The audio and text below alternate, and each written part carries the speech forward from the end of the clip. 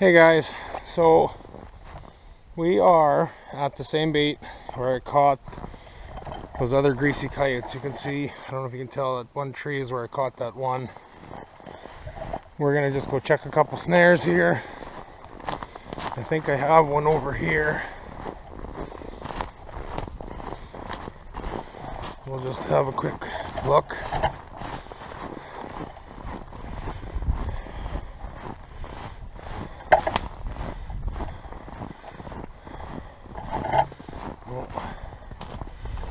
We got one here.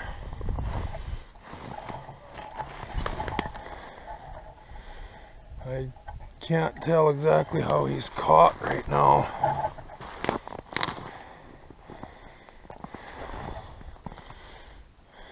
He's tangled up somehow. Well, I am going to dispatch him and I'll get back to you. Okay, I thought he was maybe tangled up or something. It looks like it almost seems to me like he was at the bait when I drove up. Buggered off. So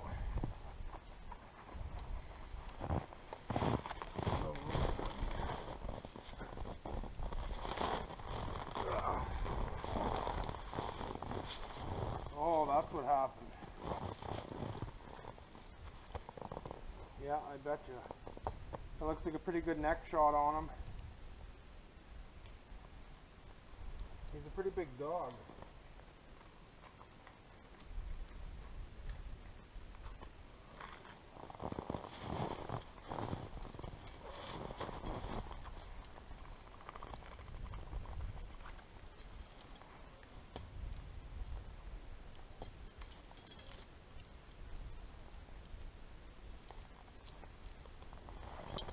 He's got this dangled right up here.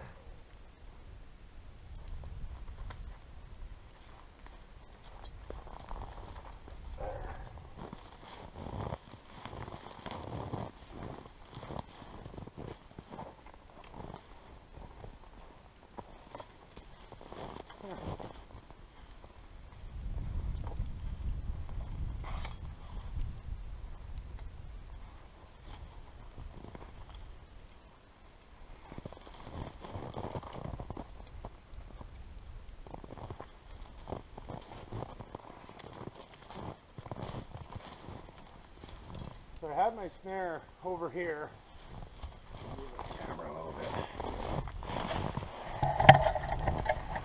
So he looks like a fairly decent sized dog. I hope I remember I'm gonna weigh him when I get home, but I had that snare set up right in here. He might have actually been caught a little longer than I thought, just looking how he was kind of twisted up there. It was almost knotted, so the ram couldn't open fully because he kind of made a mess over here.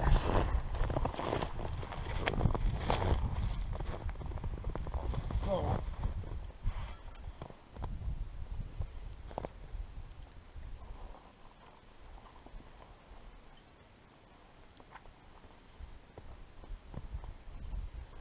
we will see if we can't clean this up a little bit.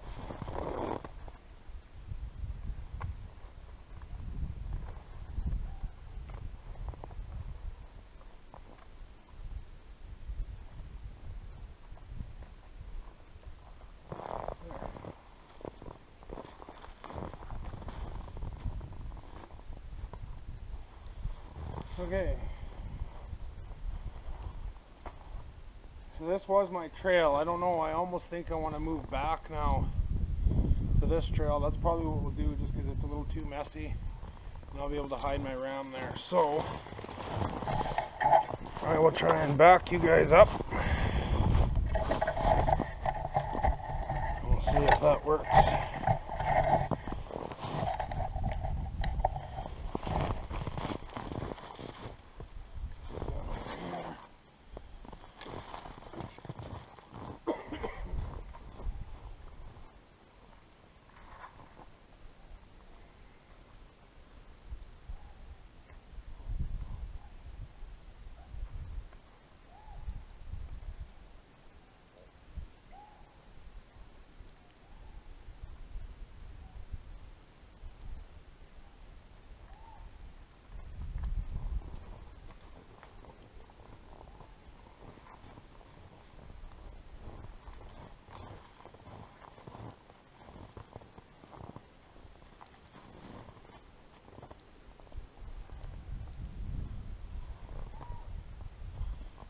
quite far enough. I'm actually going to go back again here. We'll see.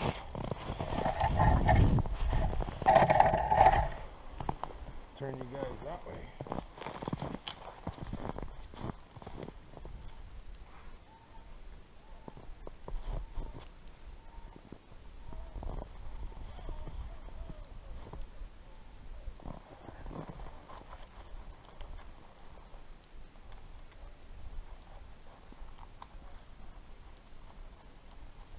So we got a little bit of snow. Nice to be able to kind of see their trails now, because I got 2 baits that I haven't set anything in. I was waiting until we got a little bit of snow. So this weekend I might go check them out, kind of see what they look like.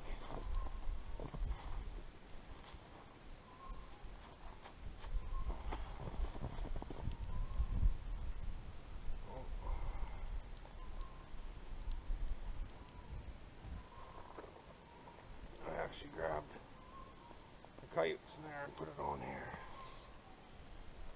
instead of my longer ones.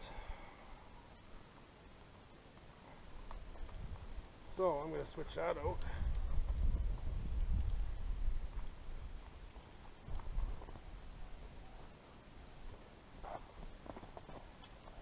There's the other one.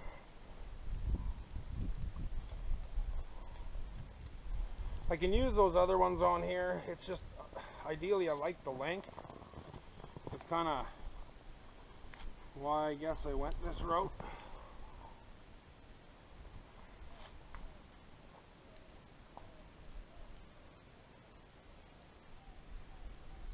So there. So the center of my snare is about the height of my knee. So I'm going to kind of leave it like that, and we will see what happens. They might try and skirt me, I don't know.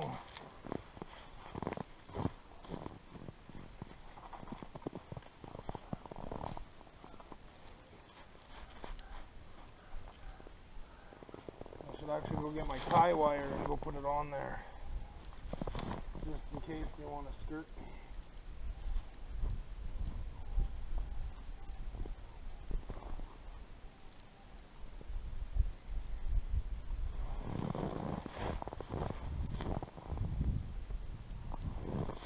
There. Well, we'll try it and see what happens. I am going to take him to the truck, put the gun away, and we'll go check some more in here. If I make another catch, I'll turn you back on. Otherwise, we'll head to maybe a couple more snares I got out.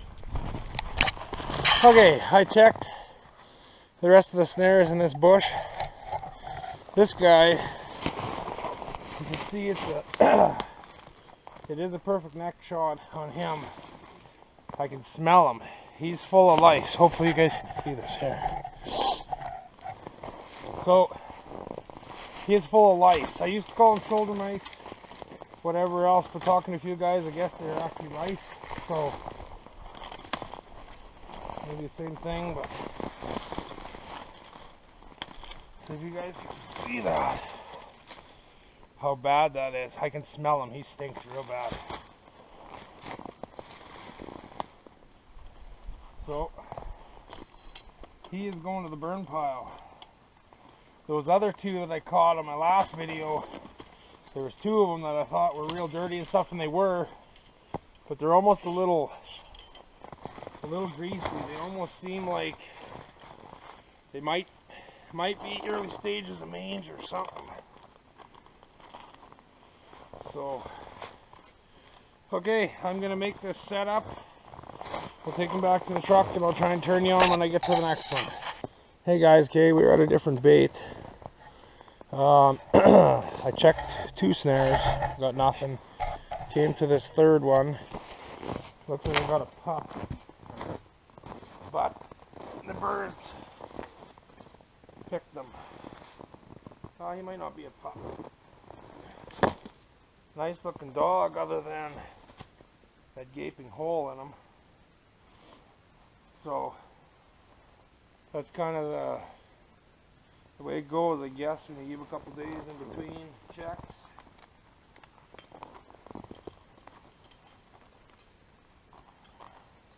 I see my other snare over there. The coyotes have been going through there. I don't know if one had something in his mouth and popped the snare up and it got snagged on a damn tree. It kind of stayed up at an angle and they were going through, but I readjusted it now, so hopefully I'll catch him again. That's a pretty good sized hole in this one. Well, we'll take him home, skin him out. We will sew him up. We kind of made a mess of this a little bit.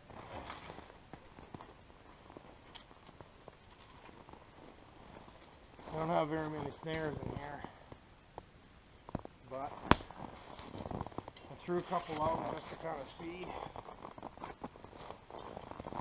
Okay.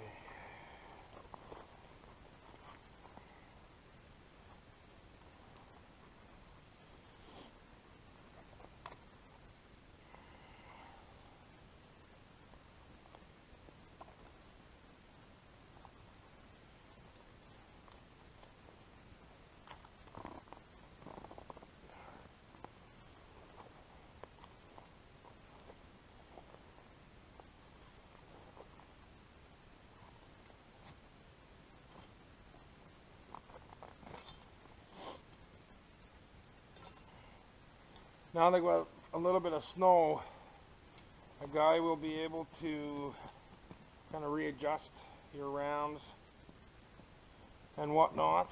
Before, I was picking trails that were what looked like coyote traffic. Some definitely were coyote traffic just because of narrow trail, narrow grass. But so we're gonna try this one right in the open here. That's kind of how it was, but there's a little more vegetation and stuff in here.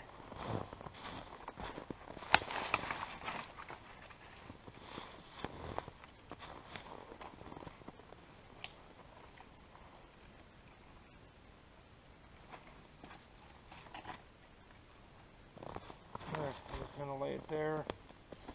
That'll be the easiest route through. So, okay, I'm going to shut you off. If I make another catch, I will turn you back on. Okay, so I'm back home. The one on the left, that's from a couple days ago. So I weighed that one on the right. He's 40.6 pounds, so he's not quite as big, I guess, as I thought he was. Feels pretty heavy.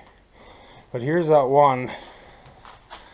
That's one hell of a hole. Them damn birds. I picked his eyes and stuff out too, which isn't a big deal. Usually they start at the rear end, but that's one hell of a hole, so we'll see. But the fur looks good. They got heavy guard hairs already. They look pretty good. They feel furred up. Like this guy, he feels real furred up, so kind of anxious to get him skinned and see what he looks like. He feels real nice, but he's a little sandy, I guess. Sandy color, but this one would have been a nice coyote, nice white belly. He's a little bit dark, but he's not too bad. That other one's a lot darker, I guess. But yeah, so I thought I'd just kind of show you that. But okay, thanks for watching. I guess before I forget, this is the coyotes that I caught the other day. They don't look very good. I washed them, cleaned them up. They still look pretty rough. They're real dark. So I'm not too sure. So that's probably too close. So I'm not too sure what I'm really going to do with them yet. So we'll see. I talked to a buddy of mine. He's a real good coyote snarer. He snares a couple hundred a year. He knows what he's talking about. He said he's run into this trouble at, say, pig barns or dead piles. Different places, like say feedlots have dead piles, or pig barns have dead piles where all the coyotes kind of congregate and can feed all year long. The sick ones obviously can come in and feed, where if they had to hunt for their own food, they probably would die off. But in return, it gets all the rest of the animals sick. And where these two came from, that's kind of the situation there. They have a constant food supply from a butcher. So if I'm not taking scraps and whatnot from them, he's throwing them in a pit so they can eat there all year. So last year I had a little bit of trouble. Actually, I had quite a bit of trouble with shoulder lice. And a few mangy ones. I had a couple that were really slimy and greasy, and these guys probably in a couple weeks would have been that slimy and greasy as well. But They don't feel very good furred up or anything. Like, these ones aren't quite ready, but they feel quite a bit better than these, so these might just hit the burn pile. I don't know yet. I'm gonna talk to another guy, kind of pick his brain, see what he thinks. One guy told me just sell them, see what you get for them. What you get, you get. And I guess, yeah, I could do that. I did the work of putting them up and whatnot, but as you can see, they don't look very good. So if I catch any more that look like this, I'm not even gonna waste my time on them. I'm thankful to catch them because at least they're out of the population, and they're not, these ones at least are not going to get any more coyotes in that area sick. So it is good to catch them. Granted, I'd like to have a few more good ones, I guess, on the boards before I start catching these, but usually you catch these sick bastards first, get rid of them, and then it does tend to get better as time goes on. So last year I weeded out quite a few out of that area. I'm hoping my percentage of good ones will be a lot higher this year, but I guess time will tell. We will have to see. I'm a little nervous. My baits aren't getting hit as hard this year so far as I was hoping. So, but until the next time, thanks guys.